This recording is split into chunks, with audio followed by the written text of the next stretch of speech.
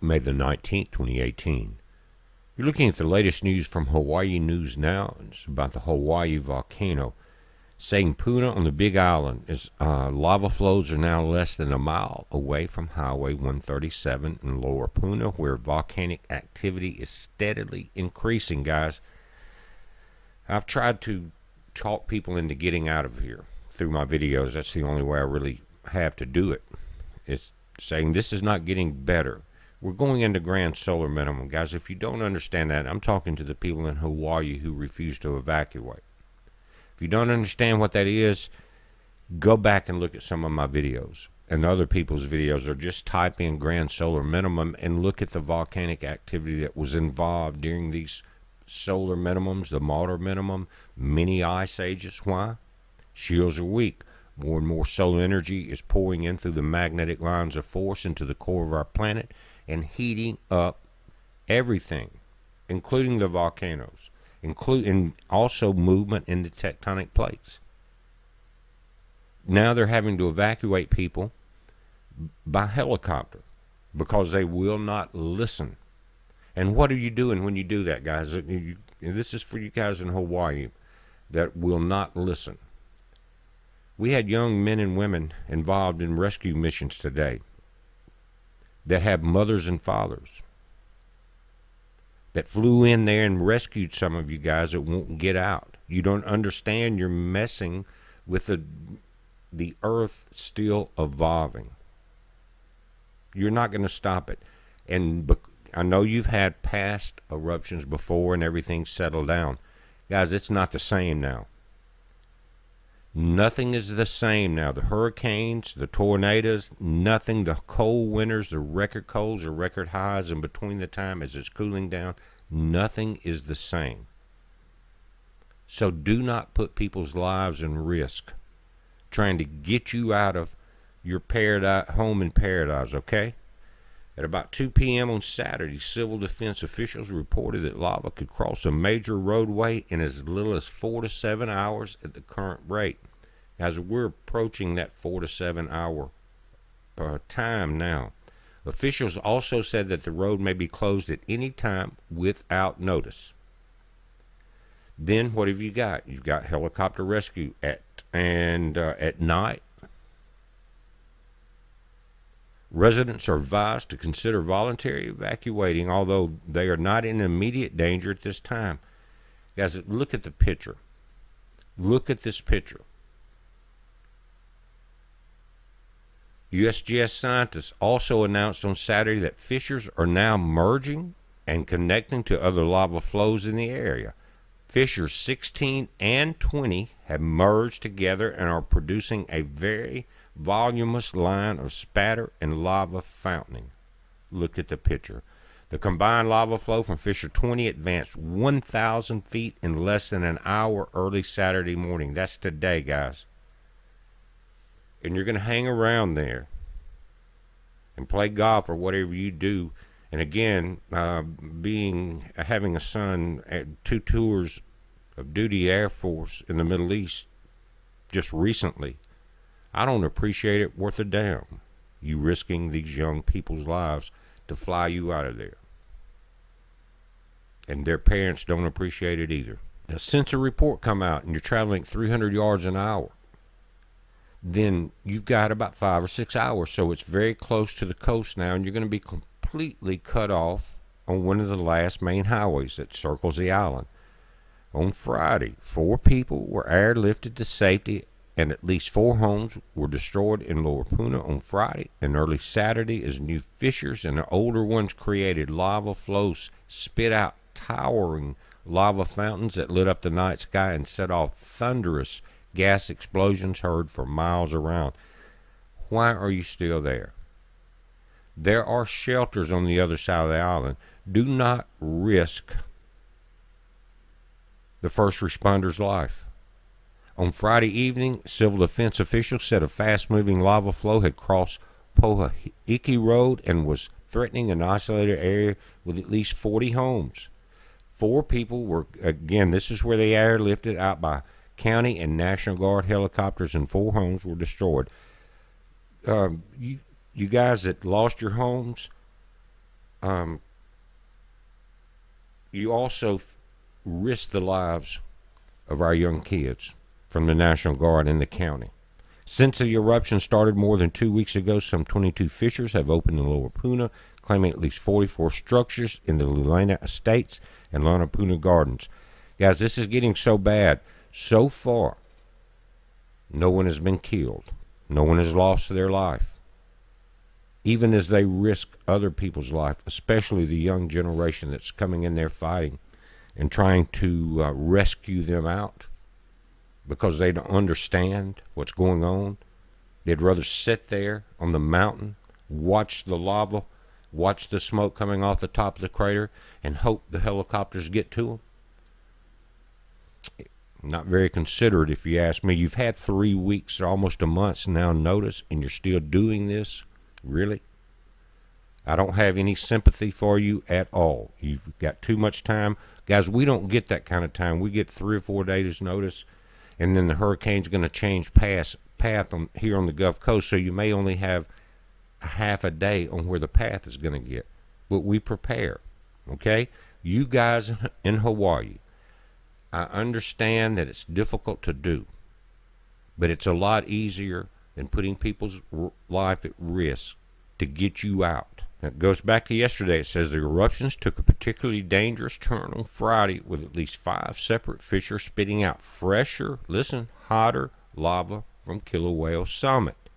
What does that tell you, guys? It's building up.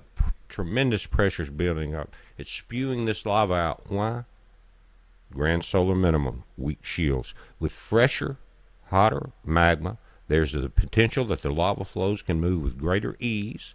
And you saw that, remember last night when we talked about the lava bombs and the rivers of lava? Notice they were moving like a flooded river. Now, they're describing the sound of the lava in areas as loud as 10 or 20 jets taking off at once right in your backyard. It's like huge grenades going off. It shakes the whole community. Why are you there? The ongoing volcanic activity prompted civil defense authorities to urge extreme caution for anyone still in lava-ravaged areas. Extreme caution? Why aren't you putting mandatory evacuations in there?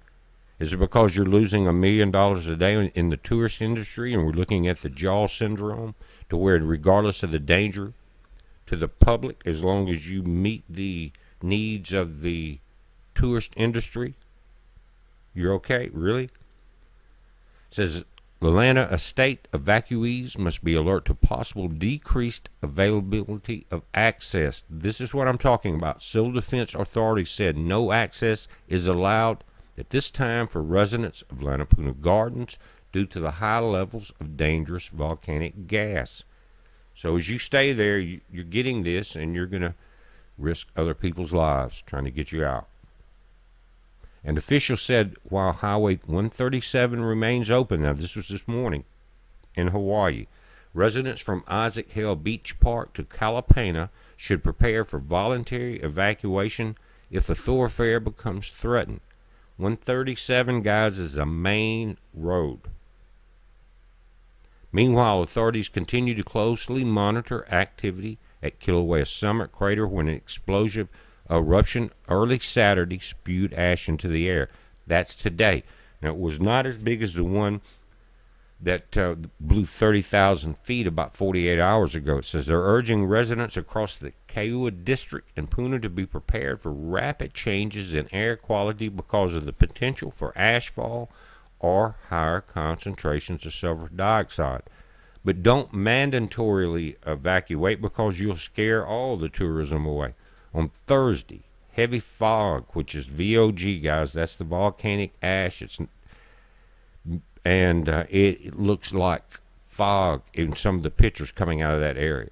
On the early morning fog, that's how thick this is. And if you look at the USGS earthquake reports, Steve Brantley of the USGS said the large cracks which have torn roads apart in some places or created gaps of a yard or wider are indications that magma is continue to enter the rift zone. Think about that.